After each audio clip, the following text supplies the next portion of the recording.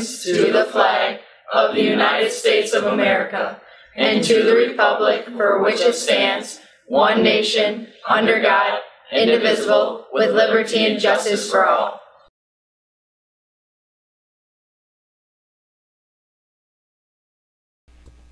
Good morning, Mona Shores. These are your daily announcements for Wednesday, April 26, 2017. I'm Trent. And I'm Dews. Seniors, please be sure to check your school email for the mock election form. Voting will close on Friday. Don't miss it. Seniors, if you would like to be part of the senior slideshow, please submit a baby picture and senior picture to Mr. Drosky at droskyd@monashores.net. If you want the same senior photo as the yearbook, you only need to submit the baby picture. We would prefer a digital copy, but we can scan photos if necessary. Pictures are due by May 5th. Seniors planning to attend MCC in the fall. The time is now to get registered.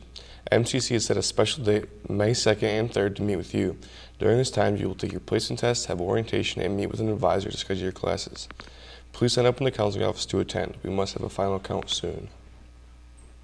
Seniors, if you are eligible for a gold, silver, or bronze honor cord, did you check to make sure your name is spelled correctly? Lists are posted in the front window of the LMC. If your name is spelled incorrectly, please see Mrs. Smith or Mrs. Brainerd in the LMC by the end of the day today. Honor score payment of $7 is to be paid in LMC by Monday, May 15th. Cash or check payable to MSHS. The third annual color run is Saturday at the middle school football field. The proceeds benefit Kids Food Basket, and the entry fee is $13. It is suggested that you wear white and sunglasses. For registration form or if you have questions, see Ms. Conrad. All juniors and seniors interested in being a counselor for this year's 6th grade science camp should pick up an application form in Mrs. Adams' room. Applications are due by May 1st. An LMC fine/overdue list has been posted in the front window of LMC. Even if you think you have no overdues or fines, please be sure to check the list. If your name is on the list, stop in the LMC to find out why. Thank you in advance for being personally responsible. Test out and summer school forms are now available in the counseling/athletic office. We will be having a hat this Friday for Relay for Life. First hour teachers will collect $1 from each student who would like to wear a hat. We will pick up the envelope second hour from each teacher. This is Sailor Country, where we do everything with pride. I made 2 outs in 1 inning last night. Varsity soccer battled to a 4-1 win last night against a very tough Fruitport team. Mona Shores capitalized on a couple of mistakes in the first half from Fruitport to make it 3-0 at half. Scoring for the Sailors was Reagan Cox, 2, Sarah Mikesell, and Alexa Dorsey. Placed a beautiful ball into the box that resulted in an own goal. Carly McNiff and Aaron Powers both had an assist in the game. Alexa Musk, Aaron Powers, Isabel Grace, and Mel Meston did a great job limiting the chances for Fruitport. Opening conference play against Jenison, the tennis team went 5-3 in the dual match. Big wins were put in by Kaylee Cunningham at 4 singles after having lost the first set in a tiebreaker. Came back to win the match in 3 sets. The first doubles team also beat Jenison in a competitive match with impressive net play. Finally, the 3 doubles team relied on their consistency to overpower Jenison in 2 sets. Way to go, Sailors. JV baseball improved to 10-2 on the season with a doubleheader sweep of Muskegon. The Sailors pounded out 24 hits in the doubleheader. Christian Johnson picked up the win on the mound in the first game, and Isaac Oswald picked up the win on the mound in the second game. Varsity baseball swept a home doubleheader against Muskegon.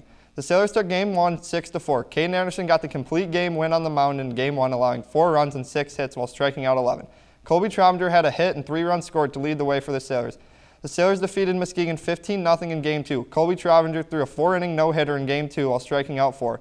Nick DeBruin had 3 hits, 4 RBIs, and 2 runs scored to lead the way for the Sailors. The Sailors improved to 8-7 overall and 2-3 in the conference. The varsity softball team swept a doubleheader from Muskegon by a combined score of 30-0. In Game 1, Madison Van Etten picked up the win on the mound, striking out 5. Madison Cerner belted an RBI triple, and Erica Dagan had an RBI double. In Game 2, Lauren Patterson picked up the win on the mound, striking out 6. Shelby Savacool had a 3 RBI double. Cami Mazurik had an RBI single, and Veronica Kaslik was 2 for 3 with 2 RBIs. The Sailors are now 7-9 on the season and 2-2 in the conference. Today in sports, varsity golf travels to the Reese Puffer Jamboree, Roll Stings. JV golf hosts Caledonia, freshman baseball hosts Reese Puffer, track travels to Kenowa Hills, and tennis hosts Fruitport. It's a high of 74 and a low of 55 with a chance of rain.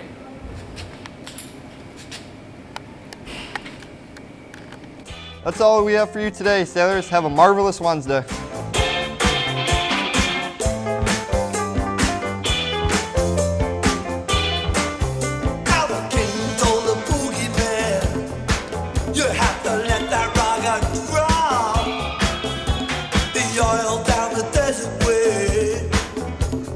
Take it to the If that is not in one take and perfect, I don't know what is. I tell you what.